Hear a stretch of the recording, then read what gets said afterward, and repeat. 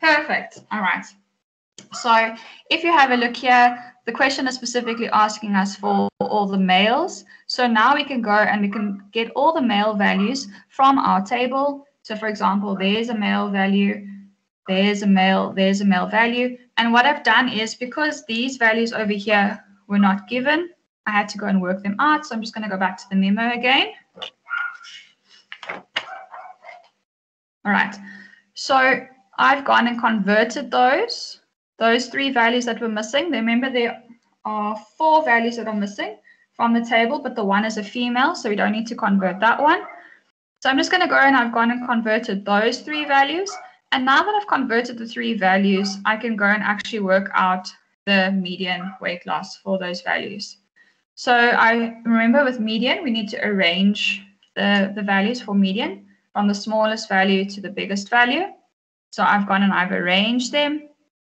And then when I've done that, I can go and just double check as well.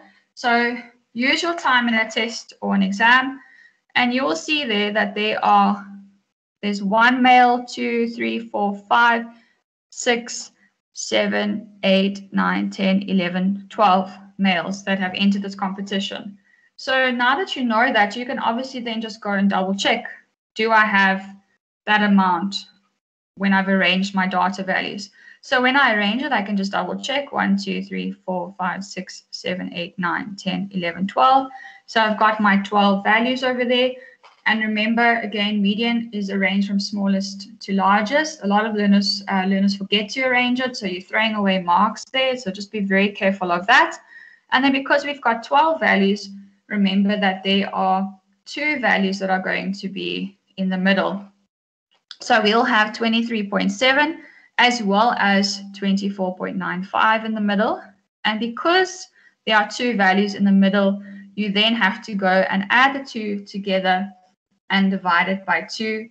And then you get a total of 24,325. The question is saying that you need to verify if the statement is valid. And her statement said that the median was 33.8. And as you can see there, this is not 33.8. So again, that final mark for saying that a statement is not correct. Again, it's so important to make sure that you answer these questions, because otherwise you're throwing away all these marks. So if you do not answer the question by saying that it's not valid, the statement was not valid, then you're going to lose 1 mark. And these things obviously add up as you go along. So please be mindful of that. Another thing I just want to put a little bit of emphasis on is the use of a calculator, because a lot of learners do make this mistake as well. Seen it over the few years of marking. So what learners do is they take the 23.70 plus the 24.95 divided by 2. But the problem is that they just type it in on the calculator as they say it. So 23.7 plus 24.95 divided by 2. So they go and they type it in on the calculator like that.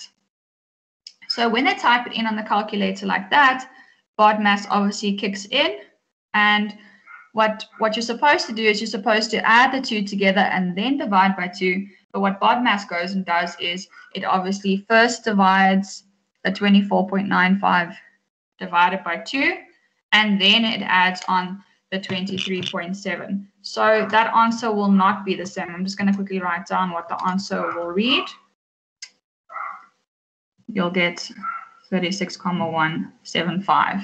So as you can see, that is not the correct way to do it. So just be mindful of that. If you do put it in on your calculator, you put it in as is. If you're going to put it in like this, please make sure then that you put your brackets in the correct place, which actually needs to be over there.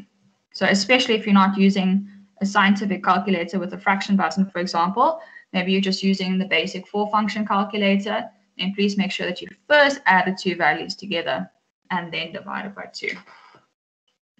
All right. So just the last question over here, and then I can just move on. So the last question, 2.1.3, it says compare by calculating the interquartile ranges of males and females who participated in these 2 weight loss programs, and then comment on it. So I just want to go through this because it's just a reminder of the box and whisker plot again. So if you have a look at the box and whisker plots, which was also then given in the test or in this question. And this is a paper 2 from 2015, so quite an old question. So if you go and you work it out, you will see the interquartile range. And again, I'm just going to remind you what an interquartile range is. So the interquartile range is your Q3 minus your Q1. So your upper quartile minus your lower quartile. So the males is 34,63 for Q3 and 16,52 for Q1. And there is your female values as well. So all you're going to do for 5 marks, quite a bonus in my opinion, is you're just going to minus Q3 and Q1 from each other for males as well as for the females. And then they asked us to comment on it as well. Alicia? Yes. Haley asked if you could please zoom in. All right. And Masi Bambisane asked if you could please repeat question 2.12. 2.12. Yes. All right, great. Okay, so maybe if we just zoom in slightly. Okay, so let's just quickly then finish off this question, and then I'll go back to 2.1.2. So like I said, all you're going to do is you're going to minus the male and female Q3 and Q1 together, and there's the male values, there's the female values. So we're going to minus the 2 from each other, and when you minus the 2 from each other, the Q3 minus the Q1 for males and for females, and we need to make a conclusion as well. The conclusion is that the female interquartile range is more than the male interquartile range. And that's your conclusion. Okay, so if we then go back to 2.1.2, I'm just going to put the table back on, just so we can see where exactly it is that we need to put a bit of focus. Okay, so 2.1.2, let's just go back to what the statement was. So the statement was that the median weight loss of all the males was 33.8 kilograms. The question is asking us just to verify, showing all calculations, whether or not a statement is valid. So if we have a look at the table, now remember the question is asking us for the median. Now we all know how to work out the median. We just simply arrange the data values from smallest to biggest, and then we work out the middle value of that data set. So if you have a look here, this is about all the males. So it's not just specific to USA or not just specific to South Africa. It's all the males. So if you have a look at the table, you've got quite a few values for the males. Okay, so there's a male value over there. There's a male value over there. And here we've also got 3 male values as well. But as you can see, they are blank. They've got ellipses on there. That means that we need to go and actually work them out. There's also one over here for the female that's also been left out. But for this question, it's obviously not relevant. So these 3 values here, we need to go and work out. Now, as you can see there, this is the pounds lost column, and this is the kilograms lost column. So we need to first go and work out what those values are in pounds, which makes sense because they've gone and given us the equation over here, so the converting factor. So when you see that, the learner can realize that, wait a minute, I obviously need to use this. So again, if I have to go have a look at the memo, what my steps were, I had to first go and convert those 3 values from pounds to kilograms. And how I do that is I need to multiply it by 0.4535592, because 1 pound is the equivalent of 0.45 kilograms. So it's about half a kilogram more or less. So now I go and I work out those 3 values. So there's the 3 values. So those 3 values there are the 3 missing values from the table. So now that I've gone and I've worked it out, I can go back to my table. And this is why this question is for 7 marks, because there is quite a little bit of work that the learner will need to do. So I'm going to go back to my table. And when I go back to my table, I need to go and find all the male values.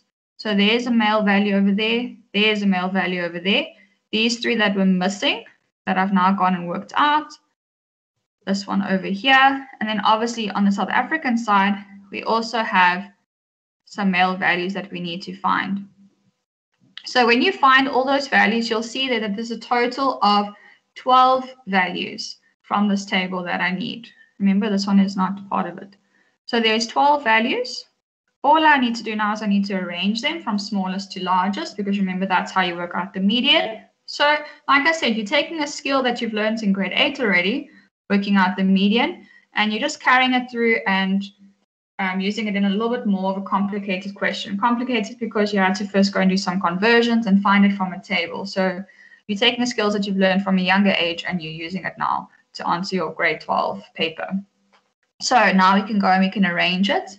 Remember, median is from smallest to largest. So we're going to arrange, we've gone and placed all the values there, we've arranged it from smallest to largest. And then when you do that, you can double check there's 12 values on your answer and there's 12 values in the question. So I should be on the right track. When I do this, I see that I've got 2 values in the middle. So I've got 23.7 in the middle, as well as 24.95 in the middle. So because there's 2 values in the middle, I have to go and divide it by 2. So when I divide it by 2, I get a total of 24.33. And as I said before, the question asked whether or not this person was correct. You had to verify whether a statement is valid. So she argues, Timbeka argues that the median was 33.8 kilograms. Now, as you can see, it's clearly not 33.8. So therefore, her statement is not correct, or you could say not valid. So as I said, that extra mark over there, that 1 mark, a lot of learners just lose because they forget to actually go and make a conclusion. And another thing I just mentioned that I'll quickly go through again is how you type it in on your calculator. You must remember that you are first adding the values together over there, and then you are dividing by 2. Because what some learners do is they type it in on the calculator like this without any brackets. And then what the calculator does is it first divides it by 2, the 24.95, and then it adds on the 23.7, which gives you an answer of 36.175, which is obviously not the same answer as above. So please be mindful of that. I have seen that as quite a common mistake. The other mistake is the learners forget to arrange the values. All right, so that was just something I wanted to put a little bit of emphasis on. So is there anything else there with regards to data that you'd like me just to go through again before we continue?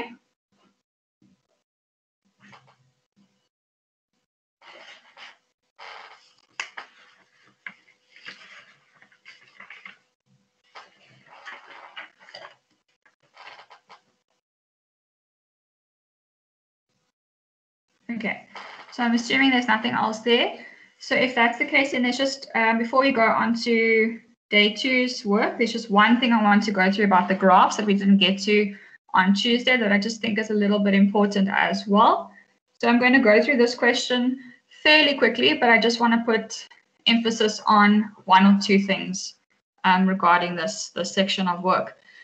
So this is something that you generally see in paper 2, but like I said, the papers are slightly different this year, so don't know which paper you might see it in, but the layout, I would assume, would still be the same. So how this works is this question is asking us, or stating rather, that this ProPrint hires out photocopy machines, and they also offer 3 contract options. The 3 contract options are shown in the graph on the answer sheet. Now, the answer sheet is exactly that. It's a piece of paper with an English side as well as an Afrikaans side, and this is inside of your question paper. So please, just 1 or 2 things that I feel I need to mention is that you need to make sure, first of all, that you have a pencil to answer this question, because if you make a mistake, you cannot just ask for another answer sheet. Your next best bet is then to flip it over and go to the Afrikaans side, or if you're an Afrikaans speaking learner, then to flip it over and go to the English side, and then hope that you get it right when you draw it again. So please make sure that you have a pencil. The next important thing that you need to make sure that you do is that you actually go and put this answer sheet inside of where you've gone and written your answers down. Because remember, you're allowed to take your question paper home once you're finished with your exam for the finals now. So what some of the learners do is they take the answer sheet and they put it back into their question paper, and they don't staple it or put it inside of their answer booklets. And then they go home and then they've left the school and then they've realized that the answer sheet is still inside the question papers. So now obviously we can't give you those marks because you're sitting with that piece of paper at home. The other thing is some learners go and they write it inside of their answer book. They don't answer it on this answer sheet. Maybe they've made a mistake, for example. Unfortunately, we do not mark that. So it's very, very important that you practice these answer sheets and that you make sure that you do it in pencil so that you can erase if you've made a mistake. So the first question is just asking us to write down the number of pages at the point where contract 2 and contract 3 cost the same. So again, I don't really want to go through these questions because I'd really like to start with the maps and measurements part as well. Otherwise, we won't get to all of it. But there was just a few things that I wanted to just speak about. So the first couple of questions is just asking us to write out information based on what we see. But what I do want to just spend some time on quickly as well is 3.1.4, where you need to draw on the same grid on the answer sheet another line graph to show the cost charged by CopyKing. So the graph has 3 lines on it already, and you need to just place that 4th line onto the graph. So I'm just going to pull the memo out again, just to show you again where the marks is allocated. That's really all I want to just focus on with this question. But please take some time and go through this question at home. Okay, so if you go and have a look at where the marks is allocated, so the line that you had to draw was the one that starts at 0. And the reason why it starts at 0 is because if they didn't copy anything, then they don't have to charge anything. So at 0, and that is something that the learners forget to do, is they forget to start the graph at 0 if it needs to start at 0. So if it's an income graph, obviously if you didn't sell anything, you can't make anything. But let's say the first point that was given to you was at 500 and 500, then the learner goes and they plot the mark or the point, but they forget about the fact that it needs to actually start at 0 if it's an income, for example. So this one is the same. It needs to start at 0. So there's a mark for the starting point, there's a mark for the ending point, and then there's a mark for actually going and connecting your line together. So in this case, it's not necessary to go and plot all the points in between. You just need a starting point and an ending point, and you can draw the line through. And that's a nice way just to save a little bit of time. So please just make sure, again, if you've got a ruler, and that's also very important to have your ruler and make sure that this is drawn properly. Because for me, this is an underestimated section in a test. The learners don't attempt this properly. They don't use a ruler. They walk out with the answer sheet inside the question paper, or they do it on the actual answer book instead of here. So please just be mindful of some of these tips that I'm giving. Okay, so that is all for just to finish off the data and also the drawing of the graphs. Is there any question about the graphs that you have? Otherwise, I need to move on to the maps and measurements section.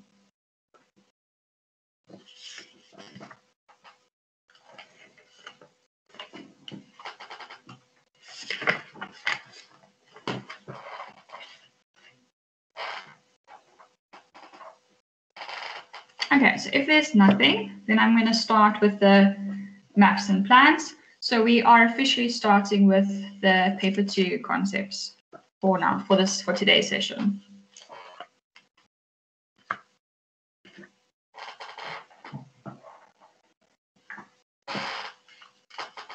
Okay, so like I said before, paper 2, brand new way of asking these questions or laying out these papers rather.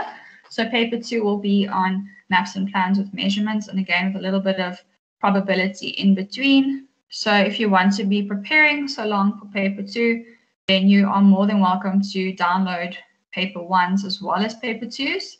And then remember that you can do some questions from paper 1 and paper 2 on maps and plans. And then from there, you can obviously go to measurements. What's also very important as well, grade 12s, is that you cannot just practice paper 1s and then you go to paper 2 question and you see the 7, 8, 9 marks and you're like, oh no, it's fine, I don't need this. You definitely need to practice your paper 2s as well. It's so important because that's your higher level type questions, the old way of asking these question papers. A lot of the learners, they like to answer paper 1 because it's easier and it's 2 and 3 mark questions with a few more difficult questions. So then when they get to paper 2, they're sort of over it. But it's so important that you need to make sure that you practice as many paper 2 style questions as well. Okay, so let's move on to maps and plans, and then also get to measurements as well. So I'm not going to go through all these questions just for time purposes, but I will put a little bit of emphasis on one or two things. Okay, so the first question we're going to have a look at is question 4.1.1, which has annexure B. So this was the strip map, if I'm not mistaken. Yes. Okay, so let's just have a look at the strip map. Again, a question or a map that learners don't always tend to enjoy. So what a strip map is doing is it's just showing us distances between towns. So this is quite a nice map just for planning purposes. Just want to zoom out a little bit. Okay, it's already zoomed out. Okay, let me just move it out a little bit so you can see the whole map. So as you can see, this is what our strip map looks like, and there's also a key at the bottom. So you can see that it's got little distances as well between the different towns. So you can plan nicely. If you're someone like me that needs a bathroom break quite regularly, then it is something nice to see, because then you can plot your way and figure out which towns that you want to stop at. Maybe just to go for a cup of coffee on the way, that's a long drive, or if you need the bathroom or whatever the case is, it's just a nice way to see it, and also the layout. If you have a look, the left side versus the right-hand side, the left-hand side is now obviously heading towards PE. Okay, you can see the top, it says strip chart of the route from Colesberg to Port Elizabeth, distances in kilometers. So on the left-hand side, we're going from Colesberg to PE, and on the right-hand side, we're then going from Port Elizabeth to Colesberg. So these are the values. So if, for example, they don't give us certain values, so they don't give us the distance over here on the map, okay, you can obviously see there that it's 54 kilometers. But let's say, for example, they didn't give it to us, but on this side, they gave you those two values. You can just minus these two values from each other, 402 minus 348, and that will give you the 54. So maybe the person blocks that out, the 54, and they ask you what is the distance between those two towns. You simply just minus the two values from each other. So you don't have to always go forward. Sometimes you can also work backwards as well. What is also very important to note, and actually something they asked a few years back, they asked about, I'm just going to use it in this context. As you can see here, that says 75 kilometers. This is 25 kilometers, and they asked, for example, why is it, a similar length, but the one value is bigger than the other value? Or no, that'll be different, obviously now. So let's have a look at this one rather. So this one is 24 kilometers over there, and then this one's also 24 kilometers over there. So as you can see, this is quite a small little piece for 24 kilometers, but this one is a much longer piece for 24 kilometers. So what's very important to note about a strip map is that it's not drawn to scale. Okay, so a couple of years back, the question asked, why is it that the distances were the same, but the length was a bit longer on the one? And it's specifically because it's not drawn to scale, and many of the learners couldn't answer that. So that to me says that they didn't fully understand how a strip map works. So yes, these are not drawn to scale. It's purely just for planning purposes for your trip. Okay, so if we go back to the actual question. So the first question that's being asked, let me just zoom in again so we can all see the questions. So the first question that's being asked is to name the national roads that Ramon will use to travel to Port Elizabeth. So we're going from Colesberg to Port Elizabeth. So I hope you've got the strip map in front of you so that I don't have to keep going backwards and forward. But as you can see there, you're going to use the N10. And then as you're going along down towards Port Elizabeth, you're also going to use the N2 as well. So 2 marks for that question. So the first mark is going to be allocated for N10, and then the second mark is going to be allocated for the N2. This is also a paper 1 question paper. Okay, the next question that's being asked, it says, which national park is furthest from the N10? So furthest. So the first thing, it's also for 2 marks. is that you had to go and see where is the national parks. So if you have a look, and this is again, before you even look at questions, you must analyze what information you have been given. So if you have a look at the bottom, there's a key there for you. So you've got the fact that this is the national road, the R means regional road. And then just on the right-hand side here, you can see NP means national park. So some of the learners might have picked up already because they might have been to, you know, the Kruger or to Addo, for example. So they might know that Addo is a national park. So without even using the key, they would have realized that's a national park. But as you can see there from the key, national park has been given to you. So the first thing we need to do is we need to go and actually have a look what national parks is on this picture for us. And as you can see, there is the Mountain Zebra National Park, which remember it said specifically from the N10. So you've got your Mountain Zebra National Park, and you've got your Addo National Park. So you've got those two parks, national parks. And if you have a look at the value, this one is 25 and this one is 24. So to answer the question's asking which one is the furthest from the N10. So obviously then it'll be Mountain Zebra with the 25 kilometers. Right, so 4.1.2's answer will then be Mountain Zebra National Park.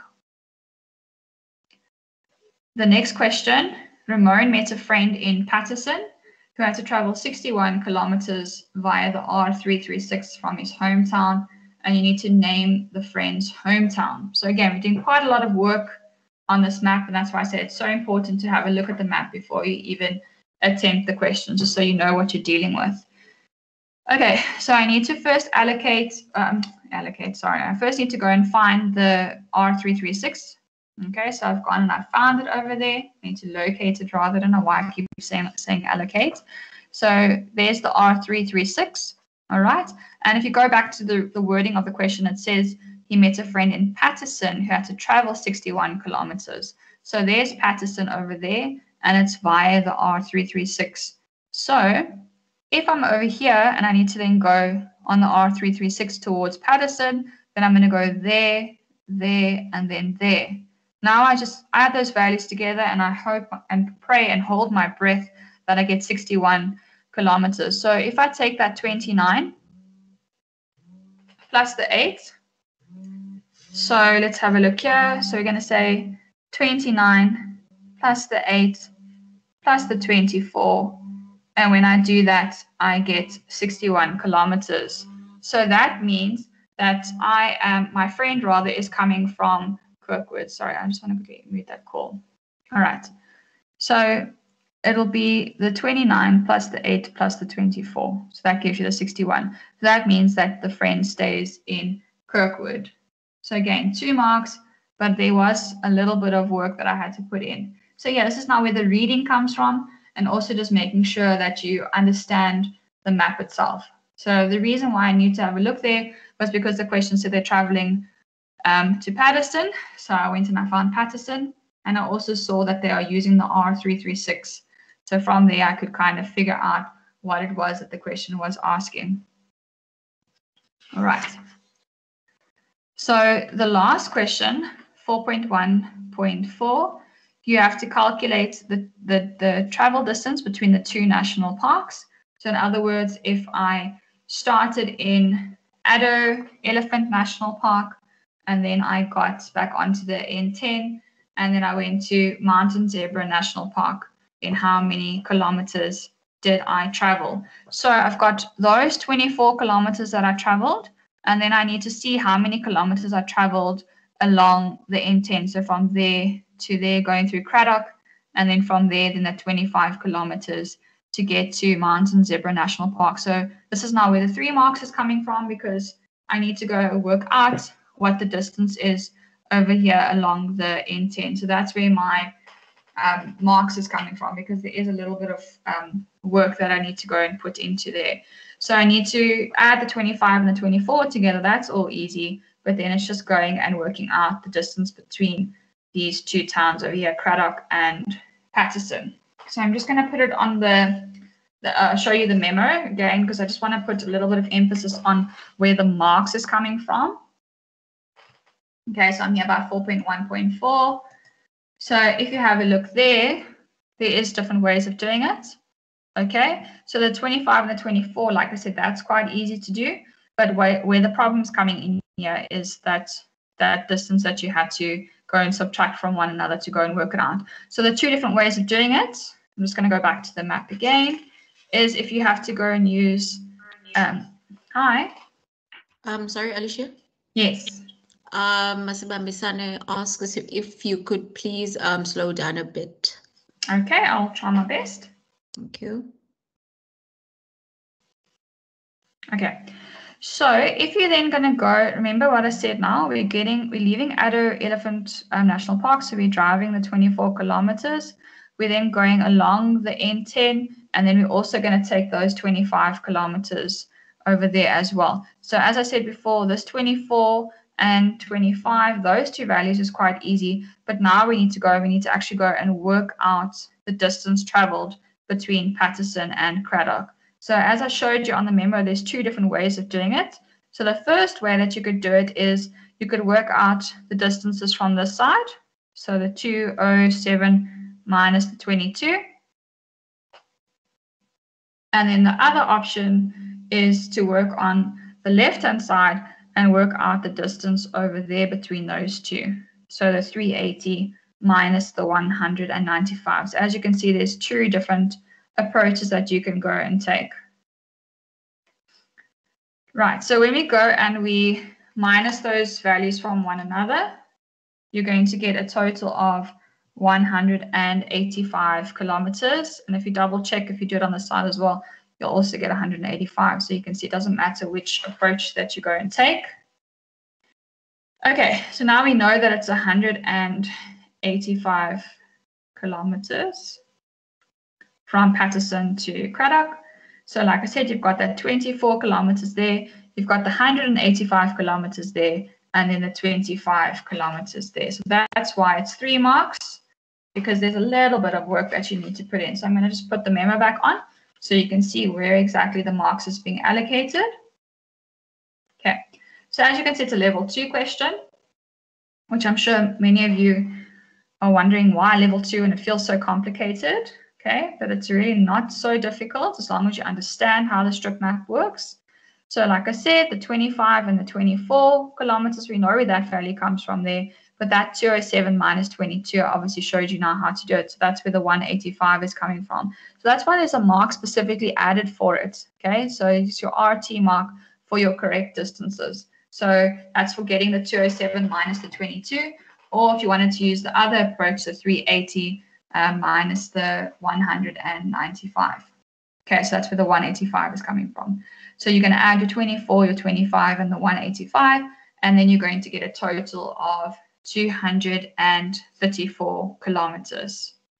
Okay, so again, you're going to have 1 mark for getting that 185, a method mark then for adding the 3 values together, and then a CA mark for your answer. So if you made a little bit of a mistake here by the RT mark, you'll lose that RT mark, but then you can still get a CA mark provided that you've got that 25 and that 24 there. So you could still get 2 out of 3 even if you make a mistake. So it's always good to attempt questions because as you can see, there's a lot of marks. Just for realizing that you needed to minus those 2 values from each other, you're getting a mark for that. So my advice is to always attempt a question and see what marks that you can still get, even if you're struggling with the question.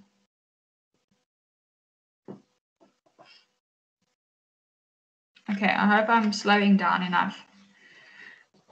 Masibambisane says, can you repeat question 4.1.4? Okay, it's the one I'm busy with. All right, so I'll quickly just go through it again.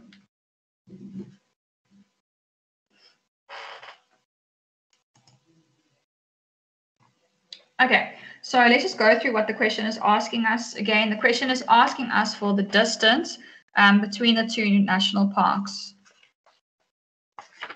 Okay, calculate the travel distance between the 2 national parks. So in other words, if I get into my car from, doesn't matter which one, let's say Addo, so Addo Elephant National Park. If I get into my car and I drive from Addo National Park and I go towards Mountain Zebra National Park, how many kilometers am I going to travel? So remember, I'm going to get into my car. I need to drive those 24 kilometers to get onto the N10. So I'm driving towards Paterson, okay? And then from there, I need to go through Somerset East. So we're nice in the Eastern Cape now. We're going to go through Somerset East. We're going to go towards Cradock. And then from there, we're going to drive these 25 kilometers to get to Mountain Zebra National Park. So I need to go and work out how far it is basically between Paterson and Cradock. So those two values over there. So as I said, there's two different ways that you can attempt this question. You can either then minus the 207 and the 22 together. So then you're going to get the 185 kilometers. Or on the other side, you can use the Colesberg to Port Elizabeth route, and you can say 380 minus 195. So either way, whichever way you're minusing these values together, you're still going to get the 185. So now I know how far it is between these two places, between Paterson and Cradock. So I'm going to drive the 24 kilometers plus the 185 kilometers plus the 25 kilometers, which means I go a total of 234 kilometers. Okay, so that is the total distance that I'm going to drive. So again, if I go back to the memo, I'll keep it on the strip map for now. But if you have a look at the memo, then you're getting a mark specifically for getting to that 185. That's why I say always attempt as much of the question that you can, because you're getting a mark just for working out that 185. And then you've got those three values, so you're getting an extra mark now just for adding the three values together, and then you're getting a CA mark for the answer of 234 kilometers. So I'm just going to put it back onto the memo again.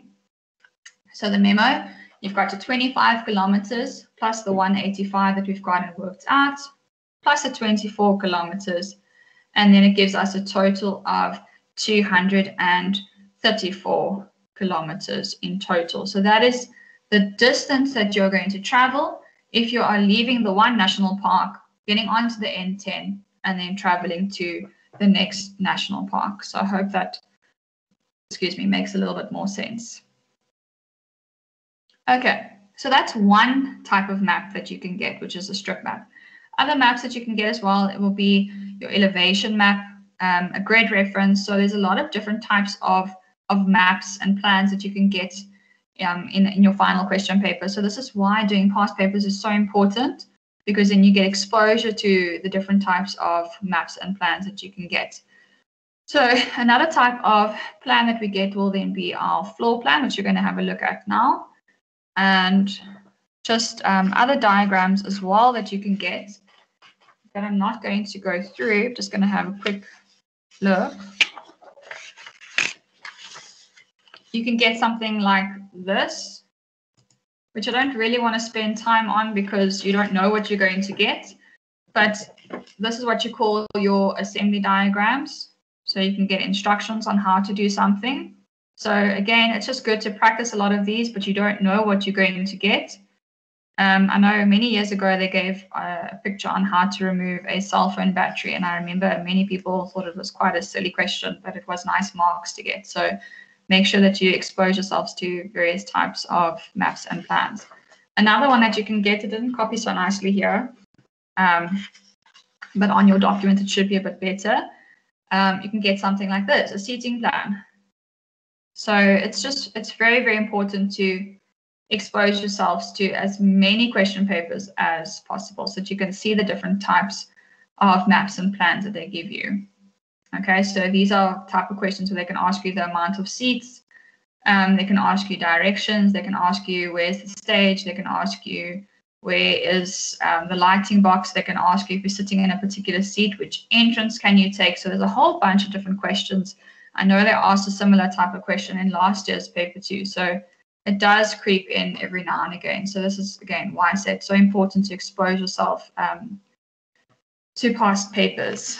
Okay, so that's just another one that you can get. So let's just have a look at the floor plan next.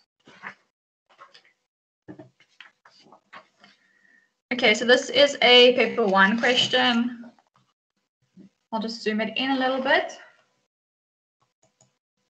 Again, please stop if there's any questions.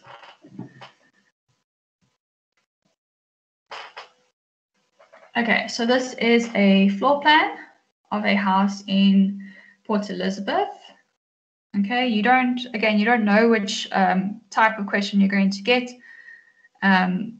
what type of floor plan you're going to get. So again, have a look at past papers. You can go on to Property 24, for example, and have a look at like new establishments, new estates, because they normally have floor plans. So have a look at these things, look how they work. It's just so good to constantly expose yourselves to types of questions that you can be asked.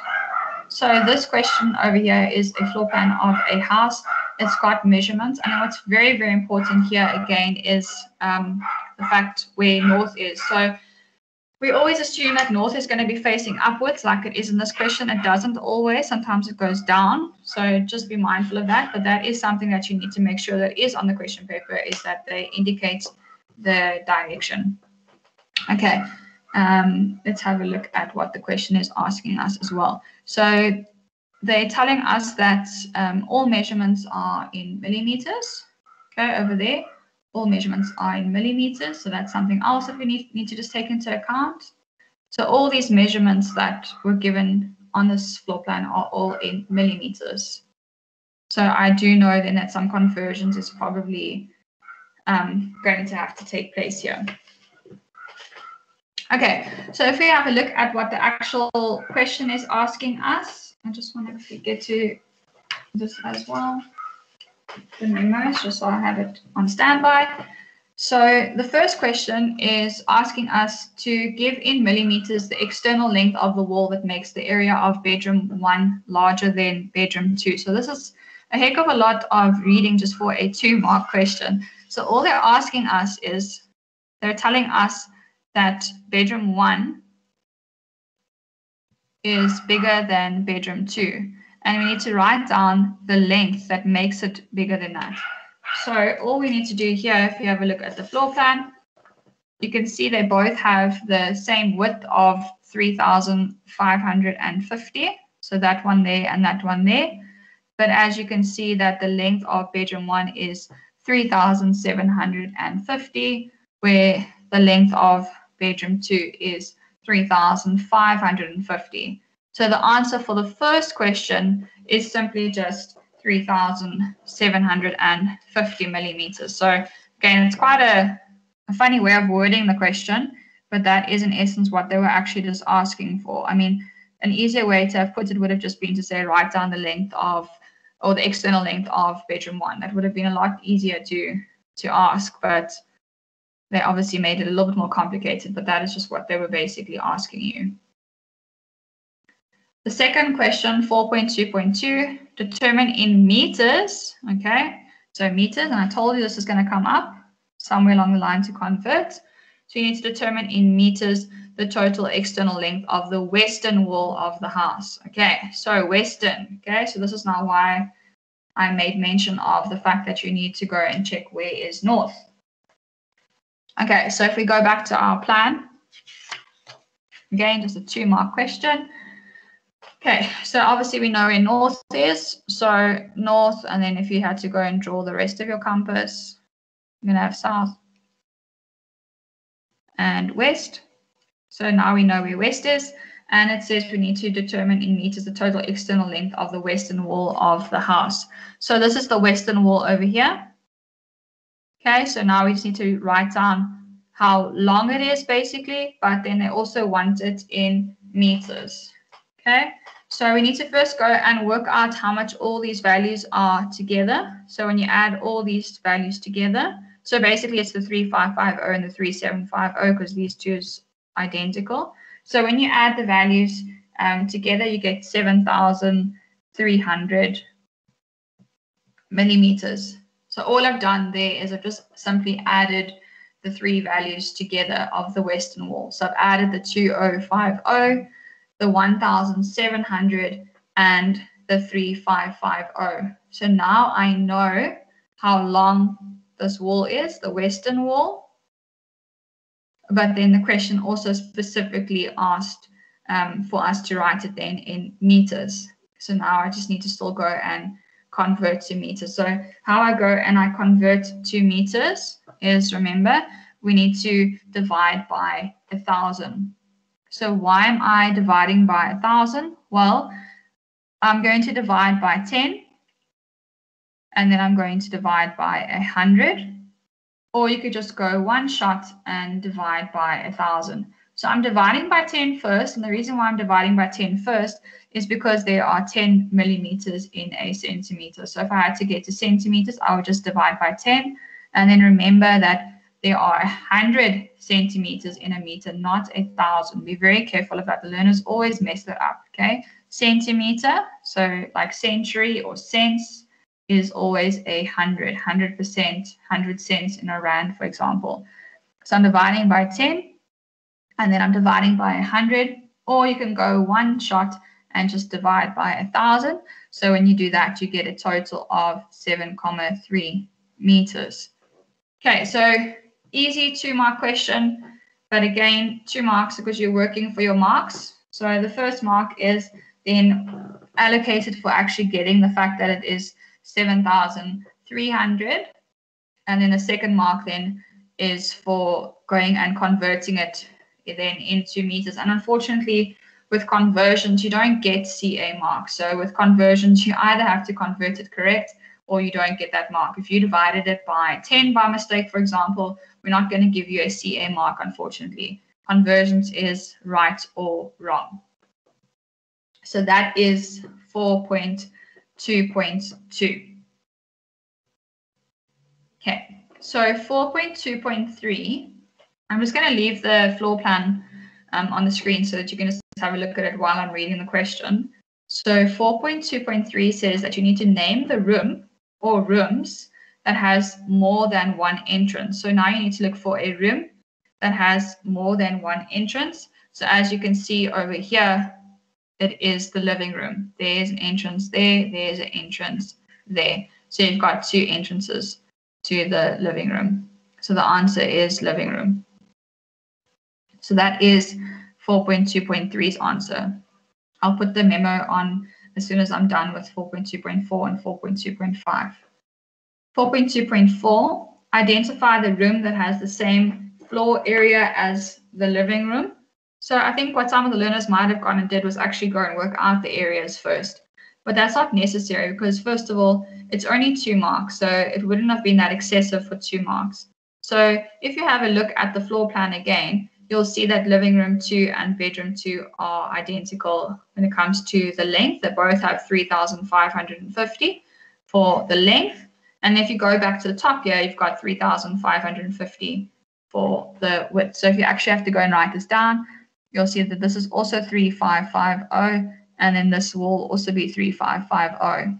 So both the living room and the bedroom 2 are 3,550 by 3,550. So length times by width, and on this side as well, 3,550 by 3,550. So both of these floor areas are going to be the same. So like I said, I think some of the learners would have gone and worked out the area. It's not necessary. It's just making that conclusion or realizing that they both have the same length and they both have the same width as each other. So therefore, their floor area should then be the same. And then the last question, and then I'll put the memo on just for you to see, 4.2.5.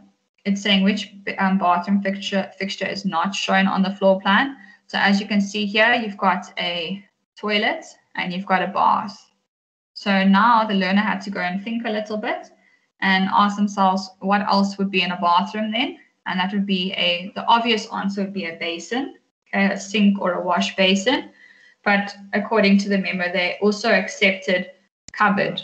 So I'm going to just put the memo on for everyone just to have a look at. And again, just to see how the marks have been allocated.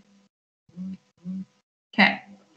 So 4.2.1 was just 2 marks for the answer. 4.2.2 I explained already. There was a 1 mark for actually going and working it out and a 1 mark for converting. 4.2.3 is right or wrong. But I see here they've also awarded, so as you can see on the right-hand side by the explanations, where we said the one that has the 2 entrances, we said the answer was living room.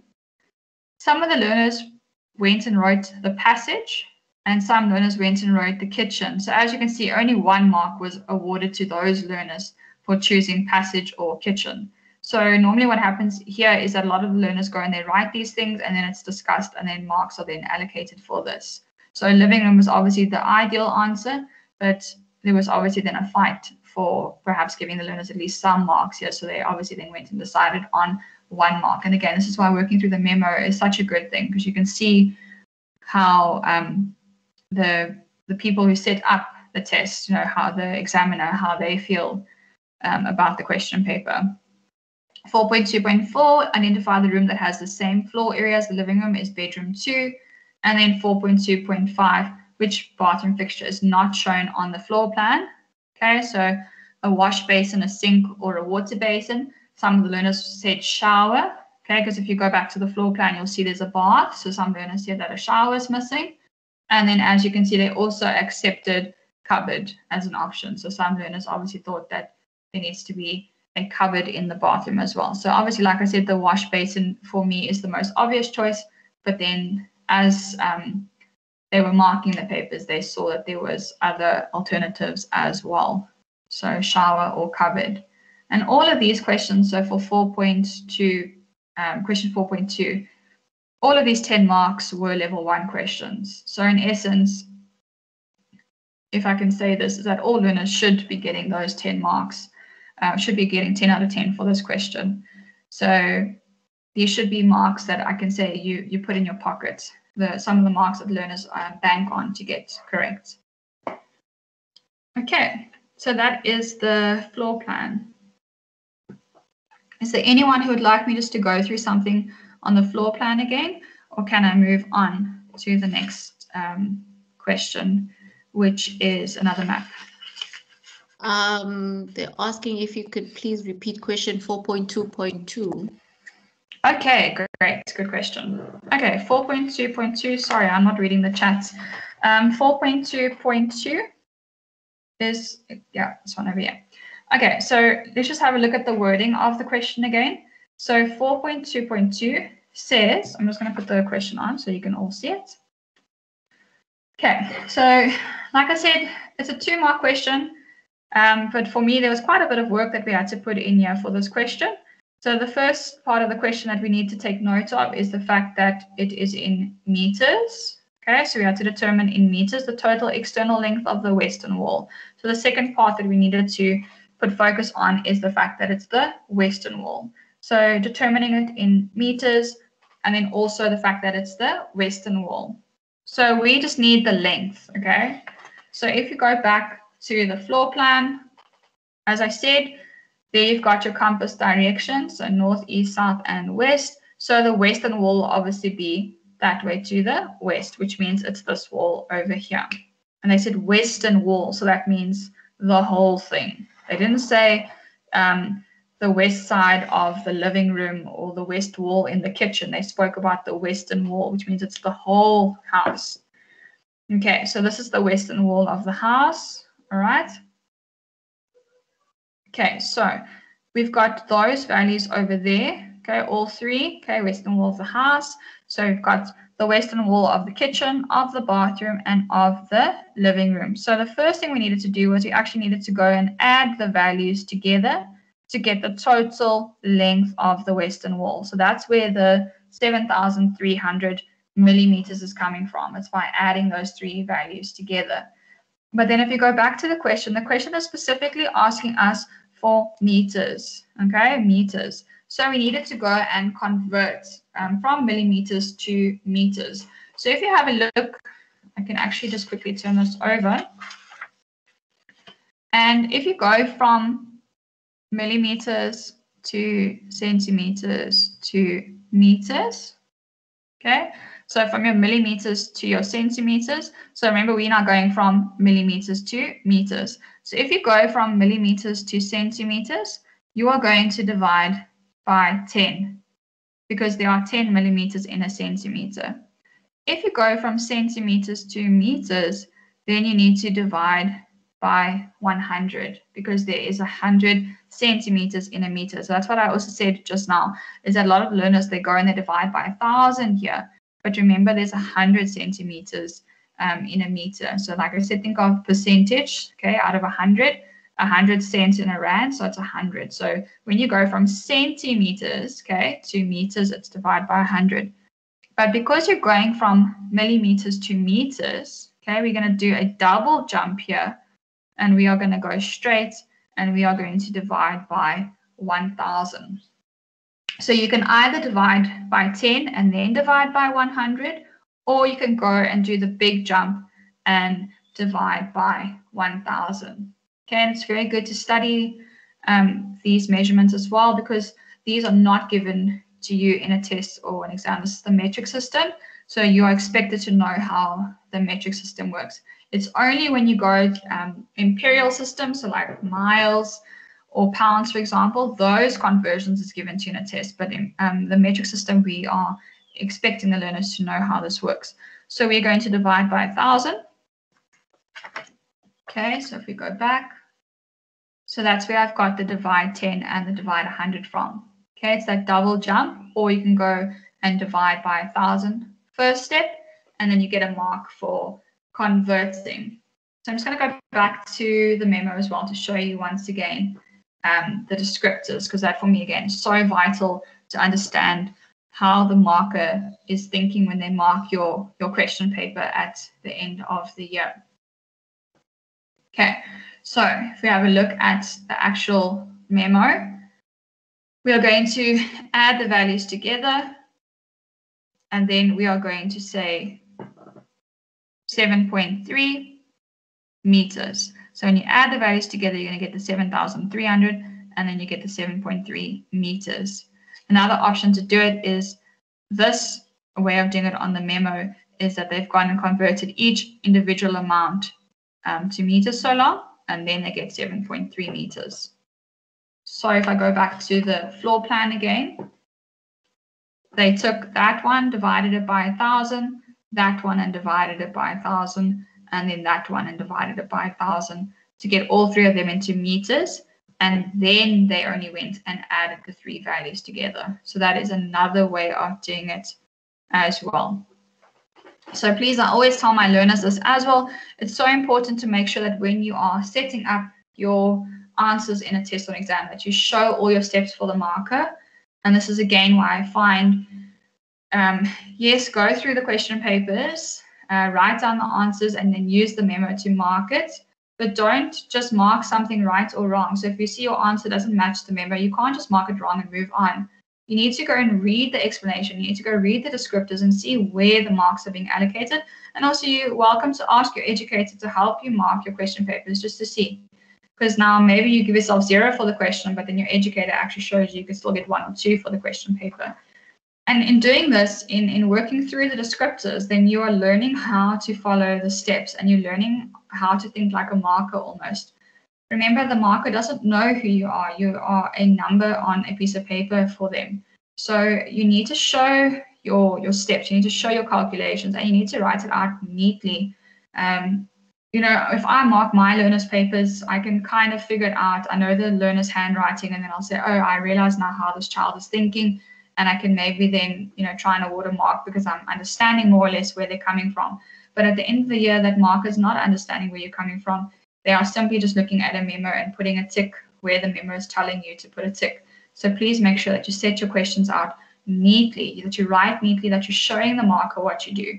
If you are working out the area of living room 1, or rather living room or bedroom 1, then write down bedroom 1, ... and show them that you're working out that area, because that'll make it a lot easier for them to mark. They'll feel a lot less frustrated as well when they are marking your question paper, because it becomes quite difficult when you don't understand what the learner is trying to tell you. Okay, so anything else there on the floor plan, or can I go to the next map with the directions?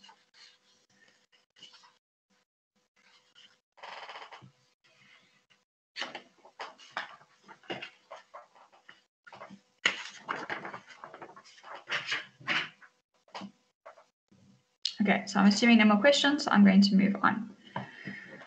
Okay, so the next one is also a map, which didn't copy so nicely when I printed it. So I'm just going to rather put it on the screen so that you can see it nicely.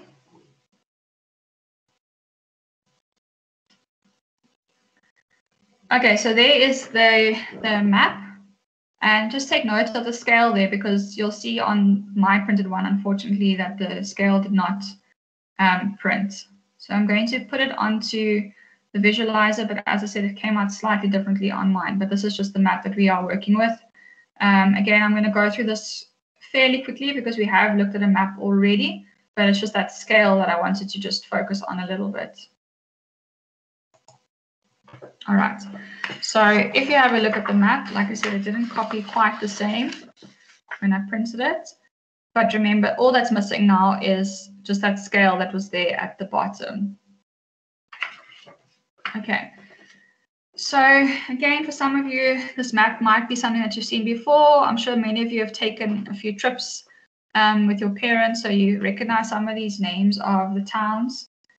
So I always like it when we do questions like these and we can actually talk about some of these places as well. So the first question, I'm just going to read it and you can have a look at the map. The first question is asking us to identify the road that must be traveled on between Tulbagh and Ceres. So again, I'm going to go through this fairly quickly because we have already looked at a similar map, but just one or two things I would like to put a little bit of emphasis on. So from Tulbagh to Ceres, over there, you can see there is the R46. So that's just 2 marks, a level 1 question for being able to tell the marker that you are traveling on R46. The next one, 4.1.2, is asking us for the name or name the type of the scale that's shown on the map. Okay, so that was, if I go back to the Word document over there, as you can see, I'm sorry, now it's the wrong way around, but there it says 1:2, 7, 4, 2, 8, 5, 7. So that is what we call our number scale, okay, or our numeric scale or our ratio. So sometimes they do ask you these type of questions. This is from last year's paper 1. So they ask the learners to write down the name of the scale. And again, this is something that you don't always, put emphasis on to study. You think you just know it. And then when they go and ask you the question, you've got no idea what they're talking about. So you know what it is, but you don't know really what it's called. So it'll be your ratio scale or your number scale or your numeric scale is also an option that you could have written as well. Okay, so again, it's little things that you should just make sure that you are aware of. Yes, we give you a lot of information, but it's also important to know what it is that we are giving you. Okay, and then the next question, also something I want to put a little bit of emphasis on, is to write down the general direction from Knysna to Mossel Bay. So just a tip on how to do this question, because I find that the learners struggle with general direction.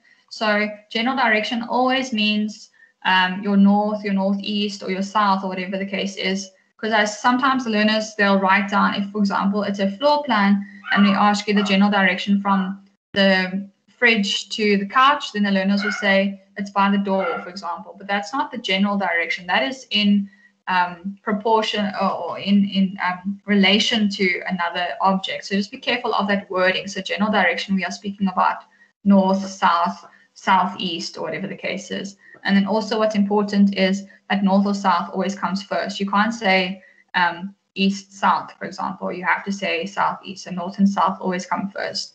And no, you cannot say north, south. Okay, that's completely different directions. So just have a bit of a sit down session and make sure that you understand the general direction. Okay, so if you have a look at this map there is north, okay, because it also wasn't printed on mine. So north is now obviously pointing up. It's a nice cliched way of showing north, but remember we can also point it downwards as well. So please don't always just assume that north is up. Okay, so I'm going to read the question again. General direction from Knysna to Mossel Bay. So how I teach this section to my learners is, obviously now we had north facing up. So what I tell my learners to do is to go and draw the compass directions on the map. So like over the map. Remember, this is your question paper. You can do whatever you want with it. So I tell them to go and draw on the maps. So I've got north, east, south, west. Okay, never eat sour worms or naughty elephant spray water, however it is you want to use to remember it. Okay, we always use the never eat sour worms because that's a rule in our house at the moment. Okay, so never eat south worms. Okay, north, east, south, west. And then you need to write down the general direction from Knysna to Mossel Bay. So we need to first go and find Knysna and Mossel Bay. Okay, and then don't forget about the ones in between as well. Okay, so we've got our northeast,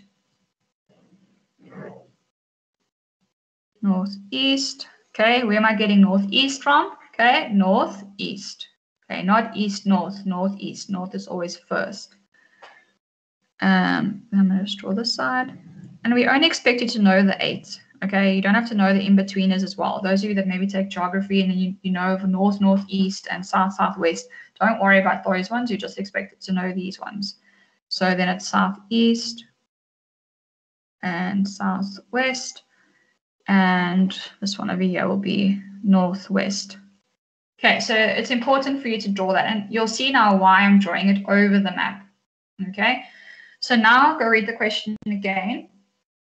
The question is saying, write down the general direction from Knysna to Mossel Bay. Okay, so from Knysna to Mossel Bay. So now what you're going to do is you're going to take your ruler and you're going to draw your line with your ruler. And I'm going to put an arrow there as well so that you can see. All right, so now that you've drawn it like that, now you've got to go and you've got to look which one it looks the most similar to. So if almost like parallel, but as you can see, like this one's not going completely parallel. But if you have a look at this one over here, I'm just going to put a highlighter through it. This direction here. And my arrow is obviously not going this way. This one is pretty similar to this one. As you can see, it's running parallel with this one. So if I start my ruler there again, okay, the arrow is going down.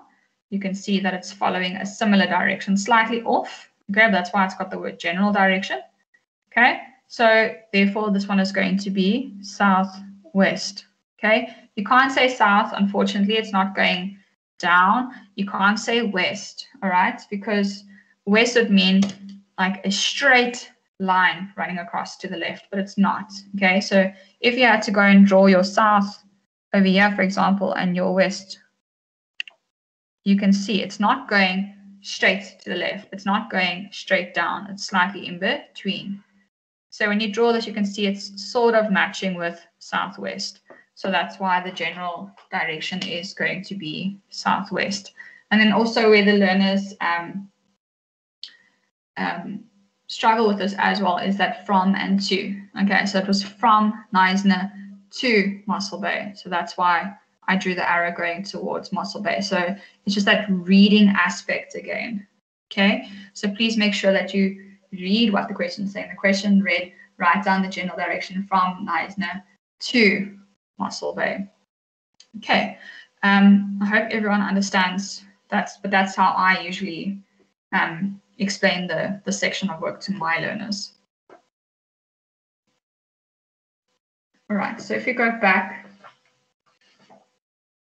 to the question, I hope I can go back now. Okay, so we said southwest for 4.1.3. Okay, so if before I go to 4.1.4, if I just have a look at the memo, you can say SW, you can write southwest. You can say west of southwest, for example. Okay, I think that's more for the geography learners that really want to get technical. Okay, but like I said, stick to those basic 8. Okay, 4.1.4. The total distance from Cape Town to Worcester via Tulbagh is 210 kilometers.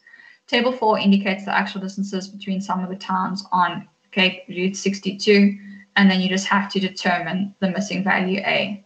So if from Cape Town to Worcester is 210, that means that all these values together have to add up to 210, which you can see just by quick calculation that they don't. So if you add them all together, you need to get to 210. So if you add the 62 with the 13 with the 82, then you are only getting a total of 157 kilometers. So that missing value A will then be the 210 minus the 157 kilometers. And when you do that, you get 53 kilometers. So this is also just a simple level 1 question. So all the questions we've looked at so far are level 1 questions. And again, this is why the descriptors are so important, because then you're getting exposure to what a level 1 question looks like, what a level 3 question looks like. So maybe for you, the previous question, the one with the general direction, maybe for you it was actually quite a difficult question. But then when you go look at the descriptors, you'll see that it's actually just a level 1 question. So maybe for you, it just means you need to put a little bit more focus on how to do it. Maybe for you, it feels like a level 4 question, but it's actually just level 1. So it's very, very important to see the levels so you can know which levels maybe you need a little bit more practice on, for example. Okay, and then the last question of this question, 4.1, Pete wants to visit his cousin who lives along the Cape Route 62.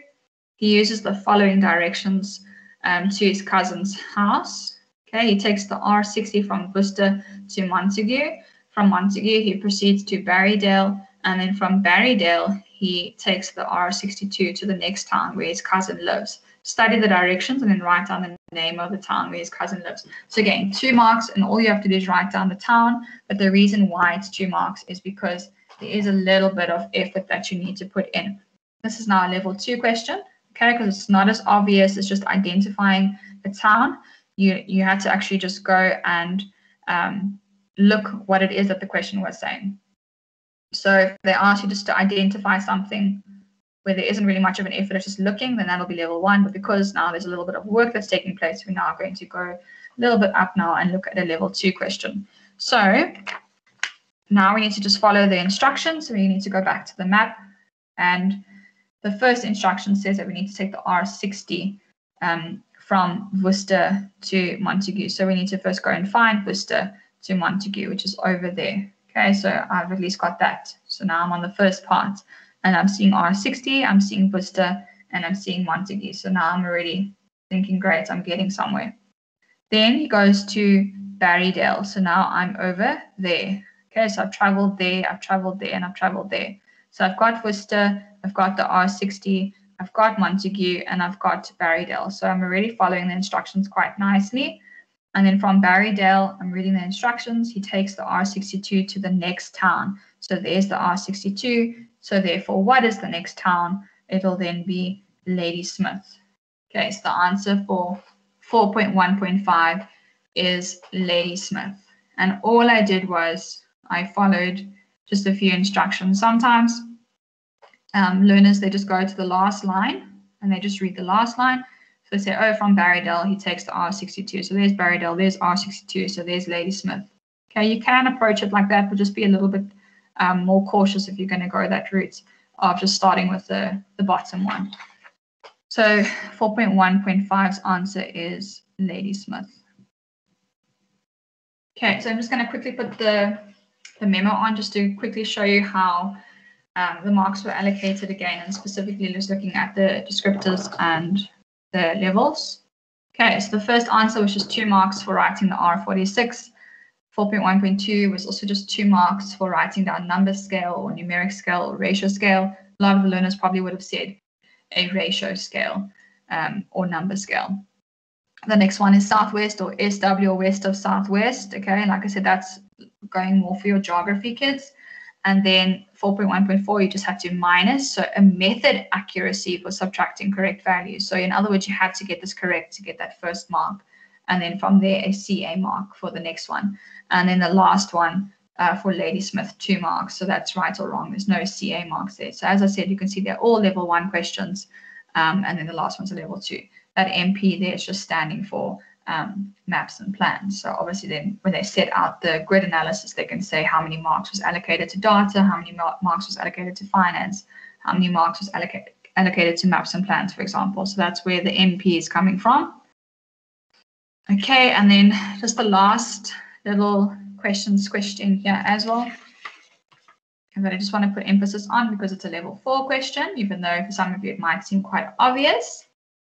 Okay, so this question over here, the layout plan of the copy room at Academy School is given below. Justify with a reason whether or not the copier is suitably placed in the room. So this, again, why I wanted to just quickly go through this question is because it is a level 4 question. And again, for some of you, it seems quite easy, but where it's coming from is the fact the word justify. Justify is causing it to be a level 4 question because you're giving your opinion. The moment you're giving your opinion, you're going to a level 4 question. So if you need to justify this, whether or not it's correctly placed in a suitable place in the room, case suitable. Okay, so suitable can go one of two ways. You could either feel that it is suitable or you could feel that it's not suitable. So if you have a look at the memo quickly, there's 1 mark for the justification and 1 mark for the reason. And again, make sure that you answer the question. So you can't just say in the test exam it's in the wrong place, for example. You need to go through it in a little bit more detail, but you don't need a 5-page essay on how dangerous it is. So first things first, you need to decide, do you think it's suitably placed or don't you think? So it is or it isn't. Okay, that's very important. You need to just state your comment, and then from there you can just explain. So no, you do not need a 5-page essay, but you also need to make sure that you decided. Because if you just write, for example, the copier was placed in a way that it was accessed for everyone, does that mean now that you're agreeing that it's suitably placed, or does it mean you don't think it was suitably placed? So obviously it sounds like you're meaning it's suitably placed, but you haven't stated that it was suitable. So you need to just make sure that you're answering what it is that the question is asking for you. And I've said that quite a few times. Okay, so again, you can go one of two ways. Yeah, there was no right or wrong answer, if I could say it like that. So the obvious answer here, or the choice that you could make, is that you could say that it's not suitable. And for obvious reasons is that the electrical lead, is in the way. Okay. It's dangerous. Someone can stand on it. Someone can pull the plug out. Someone can get seriously injured. Okay, you don't need to be dramatic and say someone might die, for example, but just have a little bit more meat on the bones. Just make sure that you explain that if someone could get injured, or they could trip over the cord, or they could pull it out of the socket the whole time, which might damage the machine, for example. So that's the one way of looking at it. Another way that you could look at it is the fact that it's in the middle, so you're wasting space. Okay, so maybe you'd prefer if it was closer to the lead the plug rather. Okay, so it was more on that side. And then some learners might have taken another option and said that it was suitably placed, because now you could sort of walk in and go around from all sides and use the copier. So there was different ways, different approaches that you could take when answering this question. But like I said, it's just so important that you make sure that you're actually answering the question. There are specifics that they're looking for. And again, I'm going to say it again, this is why going through the descriptors is so important, because then you actually learn how to answer the questions in a way that the marker is looking for. So those are your different options. It's crossing the floor, so it could be dangerous. A person can fall over. It's in the middle of the room, so it's taking up space.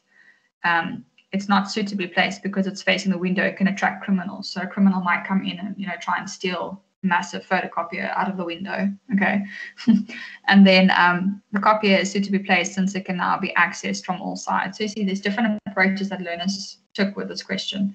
And now again, you might have written something slightly different, but then what the marker does is they look and see what direction that you're going in. Okay, so they will see what you wrote and how much alike it is to one of these points that's on the memo, and then they'll use their discretion to see if it is what you were trying to say when they give you the marks for this question. So yeah, that was just something I felt I needed to just share with everyone. Okay, Is there anything that I need to explain with that? Just a minute or two to catch our breath.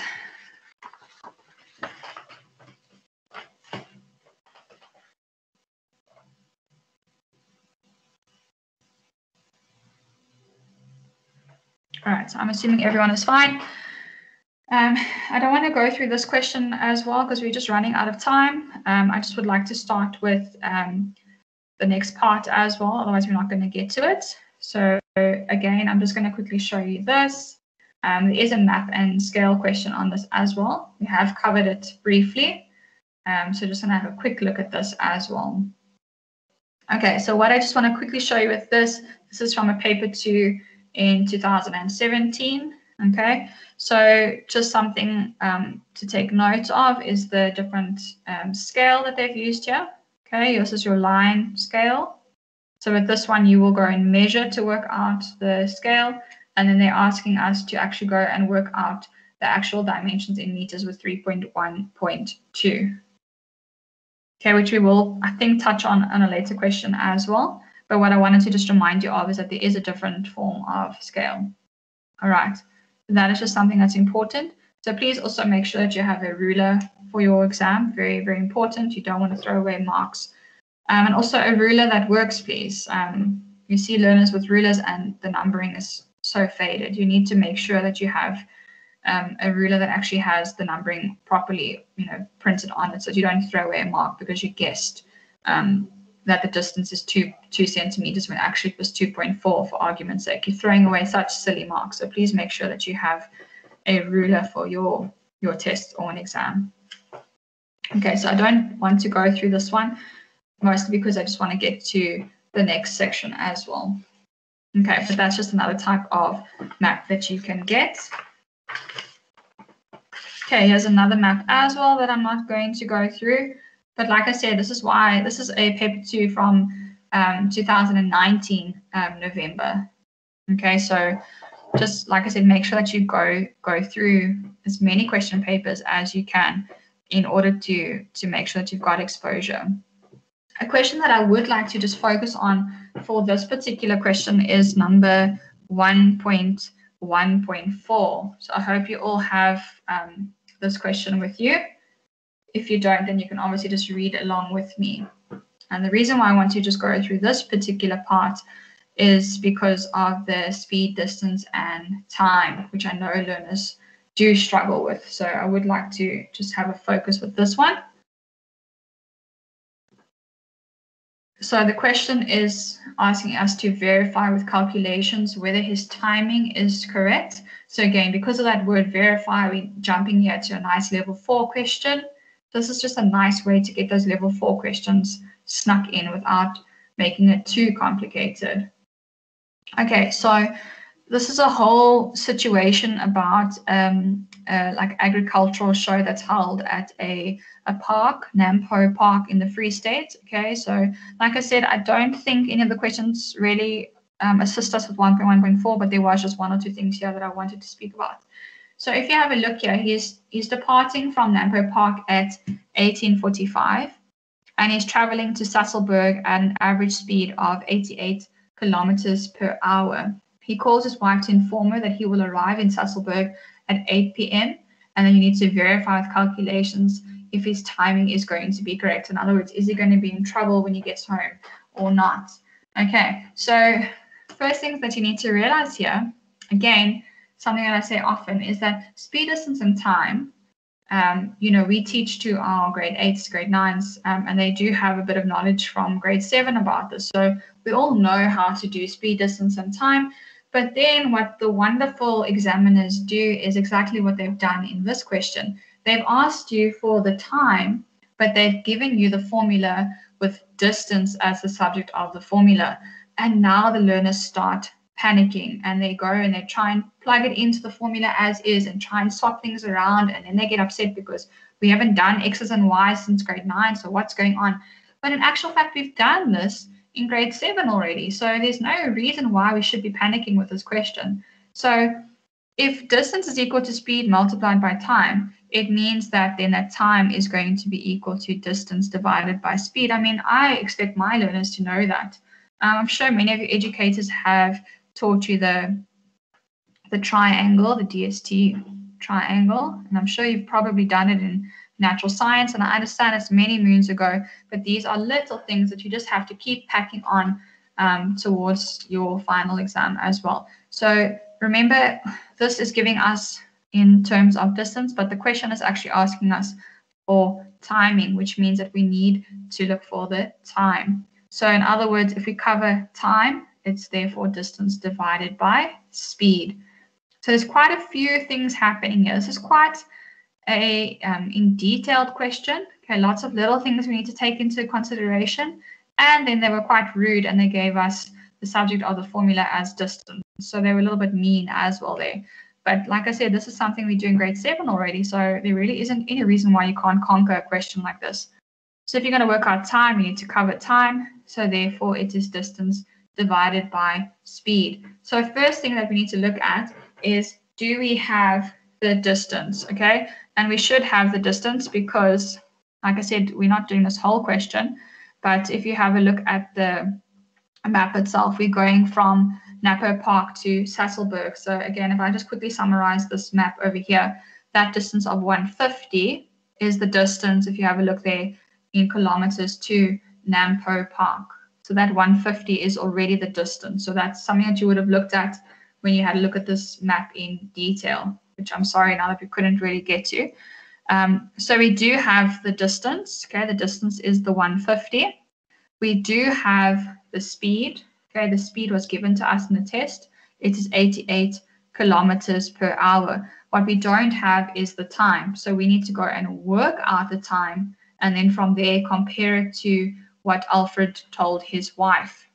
Okay, so we've got the distance of 150. I hope you understand where the 150 comes from. But like I said, if you have a look at this question on your own later, you'll see where the 150 is coming from. It's just the distance from Sasolburg to Nampo Park. All right, so I'm just going to put the memo on so you can see where the thought process is here. Okay, so why I wanted to do this question with you is to show you over here is that they gave you the formula like this. Distance is equal to speed multiplied by time. But remember, we are changing the subject of the formula. So we want time is equal to distance divided by speed. Some learners do it like this, the very first mark, the SF, the substitution mark, this one over here. Some learners do it like that. They write it in as is from the formula. But then they get confused on how to actually change the formula around. That's why I said rather go back to what you've learned in the past and first change the subject of the formula before you go and substitute in. Okay, so I would have first gone and said that time is equal to the distance divided by the speed. I would have immediately changed the formula and then from there substituted in. So 1 mark for substituting and then 1 mark specifically for changing the subject of the formula. Okay, so 1 mark for doing something that you've been trained to do from grade 7. So the 150 divided by the 88 gives you 1,7045 ... And then you need to go and convert it into hours and minutes. Remember, this previous line is in hours, okay, because time will be in hours if the distance is in kilometers and the speed is in kilometers per hour. Then that means your time is in hours. But we need to convert it to minutes and hours because remember, he left at 18:45, so we need to work out according to the real calculation what time he's getting home. So the reason why I wanted to also just focus on this question is because of that conversion process, because the learners still struggle with doing this as well. So what some of the learners are saying is 1 hour, so 1,70. I'm just going to quickly zoom in here. Okay, so the 1,7045. So then they say, okay, cool, it's 1 hour and 70 minutes because you just dropped that 1 and you say it's 70 minutes. So then because it's 1 hour and 70 minutes, this is completely wrong, so please don't listen actually. So 1 hour and 70 minutes, but now because that's 70 minutes, we actually need to make that an extra hour. So therefore it's 2 hours and 10 minutes. That's what some of the learners are still doing, okay? And it's complete nonsense, so please don't do it like this. So how do we actually go and convert that extra decimal to hours is that little 0.7 part there. There's 2 different ways that you can do it. So the first way is you can just times that little part by 60. Now, why am I timesing by 60 is because there are 60 minutes in an hour and we're converting from hours to minutes. So you can times that little extra part by 60, because remember, it's not a full hour, it's 70% of an hour. So 70% of an hour, so we need to multiply it by 60. The second way you can do it is you can use the time button on your calculator. If your educator has taught you how to use this, then it's great. If not, then I'm going to quickly show you how to do it now. So there is my calculator. So this is obviously if you've got the Casio. Some other scientific calculators also do it as well. The Sharps also do it. Okay, so what you can do is, it's 150 and 88. So what you do is you take your calculator and you would work it out as you've done before. So the 150 divided by the 88, and then you'd say equals, and you see there's your 1,7 that you're seeing on the memo. And then all you do is you're going to push this button over here. Okay, that is your time button. And then as you can see, it's converting it for you. So the 1 hour, 42 minutes, and then 16 seconds and 36 split seconds as well. This is now where we're getting the 1 hour, 42 minutes from. So that is another alternative to working it out, is by using that time button. If you don't have the time button on your calculator, you've got like a basic 4-function calculator, or you've got a scientific calculator but doesn't have this function, then all you're going to do is you're still going to do this. So the 1,70, and then I'm just going to ditch that 1 because that 1 hour is full. So it's 704545 hours multiplied by 60. So I'm just converting it by multiplying it by 60. So 42,27 minutes. So that's where the 42 minutes is coming from. So please, if you had to get something, this one's 0.7, so that helps a little bit. But sometimes if you get like 1,45, for example, the learners will say 1 hour, 45 minutes. It's completely wrong. So please make sure that you know how to do this, because you're throwing away that conversion mark. So yes, you're going to lose 1 mark in the whole process, but you're losing 1 mark for something that you could have actually gotten correct if you just understood the concept of that is in hours. So we need to times it by 60 to get it into minutes. So the reason why we're doing this, why we're timesing by 60 to get it into hours and minutes, is because now we need to check what time he's actually getting home. So from 6:45 plus 1 hour will then be 7:45, plus another 42 minutes added on will then be 27 minutes past 8 o'clock, which means that he was not correct. So Alfred said he was getting home a little bit earlier. He said he was getting home at 8 o'clock. If I remember the question correctly, yes, 8 o'clock. And according to our calculation, he is actually getting home at 27 minutes past 8. So Alfred was not correct. So he's going to be in a lot of trouble when he gets home. So that's, again, with that other mark that you need to remember is that verification or justification, depending on how the question was worded. So again, the learners, they write 2027, or even if they did it wrong and they got 9 o'clock for argument's sake, you'll still get a CA mark there. But then they go and they forget to write that he was not correct. So they lose that mark. So remember, it's 1 mark that you're losing. But if you're losing 1 mark here and there, it adds up. And suddenly you've lost 2% for a paper. So please just make sure that you are actually answering what the question is asking. Is there anyone that wants me just to go through the speed, distance, and time concept again? Or can I quickly move on?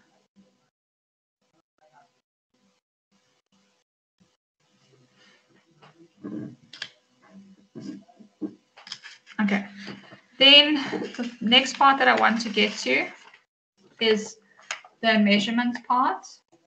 So unfortunately, I'm only really starting this section now.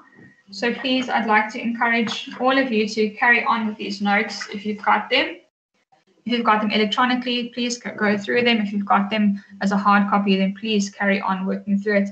And I'm sure your educator will be more than willing to share the memos with you at a later stage. So please make sure that you carry on working through these question papers.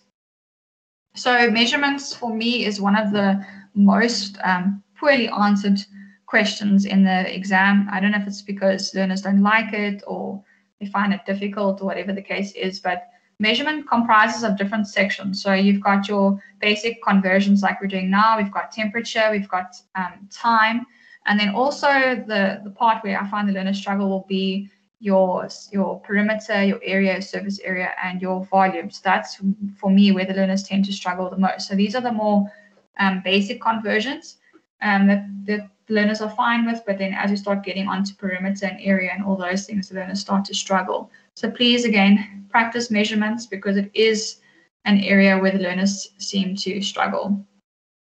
So this question over here says that Aunt Abby will bake the wedding cake. So I'm assuming this is now part of an old question that's just carried on, okay? Because now we've already decided someone's getting married. We don't even know who, but we know Aunt Abby's making the cake. So she'll be using a recipe from her recipe book that was published in England. Okay, great. So now we are looking at imperial. So like I said earlier on, the metric conversion system you are expected to know, but imperial, we will give you the conversion factor as given now in this question. So 1 kilogram is 2.25 pounds, and then 1 milliliter of flour is equal to 0.7 grams of flour. So that's also a metric conversion at the bottom, but because it's a little bit out of the ordinary, they've gone and given it to you. So if Aunt Abby needs 3.5 pounds of butter, you need to determine the mass of butter in kilograms. So I went through this on Tuesday. I explained the process with exchange rates. So I'll just go through it again. But I did do this on Tuesday when I went through the exchange rates. So how we can do it is you start off by writing down the conversion factor. So 1 kilogram is equal to 2.25 pounds. Okay, so you start off by writing down the conversion factor. 1 kilogram is equal to 2.25 pounds. Your next step that you're going to do is you're going to line up the same units of measurement as given to you in the question. So 3.5 pounds of butter, so 3.5 pounds. And then you have a question mark because you want to know how many kilograms there are. And then you do your new value over your old value times your lonely value. Okay, or if you do that other method I showed you, where you always start on the right-hand side, you work anti-clockwise, and you always say divide first and then times, if you want to go that route as well. So you're going to say the 3.5 divided by the 2.25, and you get to an answer of 1.556 kilograms. Okay, so these are all sort of the same style of question. Aunt Abby only has a kitchen scale available. If Aunt Abby needs 625 milliliters of flour, determine the mass of the flour in grams. So again, we're going to follow the same steps. So your first step is you write down the conversion factor that's given in the test. So 1 ml of flour is equal to 0.7 grams of flour. Your second step is that you line up the same units of measurements. So the 625 will come under this side. And now you see this one's changing from the top one. Okay, so the previous one, the question mark was on the left-hand side. This one is on the right-hand side. So it's showing you actually quite nicely now how you would go about this. So you're going to say the new one over the old one times the lonely one. So in other words, 625, apologies, divided by 1 multiplied by 0.7. And you get a total of 437.5 grams. If you're going to use the LVN method, then you always start, like I said here in this one, you always start on the right-hand side and you work your way anti-clockwise. So you start on the right, so 3.5 divided by that times that. Now remember, you follow the same steps. So you always start on the right-hand side, which is now obviously this one. So you see the previous one, we had to start at the 3.5. But this one, it's now blank. So we're going to start here. So you always start on the right, you work your way anti-clockwise, and you say divide and times. So look how it's slightly different from one another. But again, if you just always follow these steps, you can get these questions right quite easily. So start on the right, anti-clockwise, divide and times, and you'll get to the exact same answer. So that's a nice method that I recently learned from one of the educators. So if you prefer that method, then please use that method as well.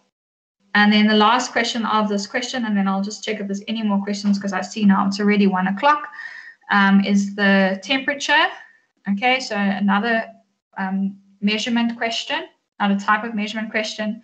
And again, the formula will always be given to you in a test or exam, but sometimes they might swap it around as well and give it to you with the subject of the formula different. But this one they didn't. They were nice to us, paper 1 style, and you had to just substitute the 356 degrees Fahrenheit into the formula. So 356 minus the 32, and then you just had to go and divide by 1.8, and then you get a total of 180 degrees Celsius. So those were from paper 1, and all of these were level 2 questions, okay, basic conversions, but again, nice level 2 questions. So we're ticking off some nice level 2 questions, so something that I'd hope are bonus marks